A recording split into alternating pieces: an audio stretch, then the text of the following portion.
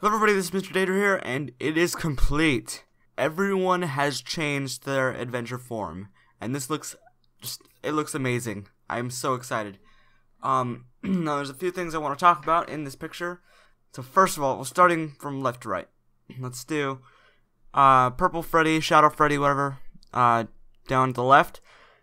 You can actually see something in his mouth that kind of look like teeth, and people were saying that could be a human body inside of Shadow Freddy, but I don't know.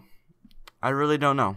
It could be just be the endoskeleton inside, but tell me what you guys think in the comments, because I have no idea. We have this new, everyone's calling it Spring Bonnie, like we called Spring Trap before, but it's like a girl version of Springtrap, and it looks very interesting. I've never seen it before, and it has a purple bow tie, just like Fredbear. There's also the paper plate things from like FNAF 2, and that is very, very interesting. I did not think I would be seeing those paper plate guys in here. So yeah, I don't know. They kind of held the significance in the game. I mean, a little bit, but they weren't too big. But that's kind of cool that he's adding it in. We also have the crying child down there in the right. I didn't think I would be seeing that either. That's pretty cool. So yeah, I'm very excited for this game. Yeah, and it says down there, coming 2016. Seriously. So he's probably not going to release it early. It's coming in 2016. So yeah, I'm really excited for this.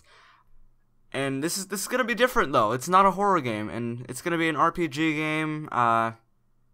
Sounds like it's gonna be like Pokemon in a way. And yeah, that's gonna be very fun, hopefully. But there was he did say he was not done with horror. He's working on another game, which is going to be horror. I don't know if it's going to go along with Five Nights at Freddy's or a whole new story. But, yeah, I think horror is what he's best at, and he should keep doing that, so yeah.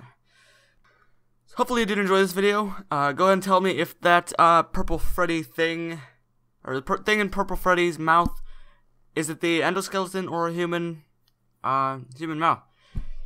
Tell me down in the comments. And yeah, tell me what you think about that new bunny character too.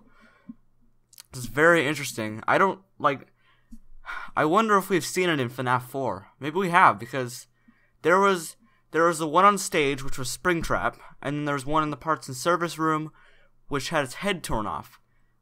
It didn't have a purple bow tie, but I wonder if there's a connection.